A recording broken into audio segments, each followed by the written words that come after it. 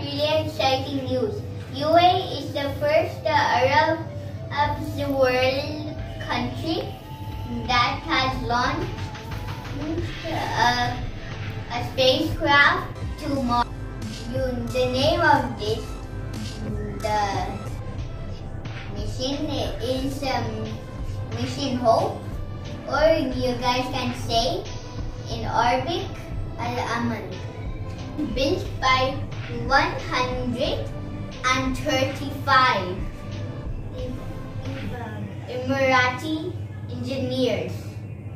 Full project costs 735 million dirham. The weight of the spacecraft was 1.3 tons. Guys, you know what?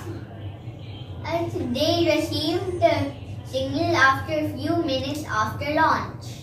Guys, this was the product of 6 years sweat and toil. It was launched from Japan at 1:58 a.m.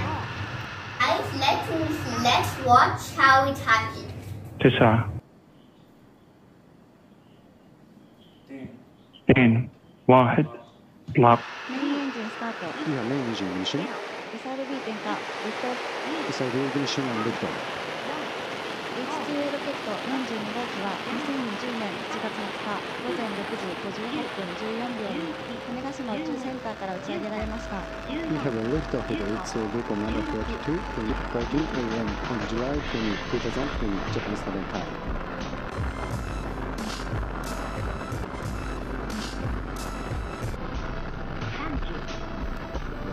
打ち上げ以降、ロケットの管制は西部発射管制塔から敵先総合司令塔に引き継がれています。Following liftoff, the operation control of the launch vehicle has been switched from the workhouse to the launch control center.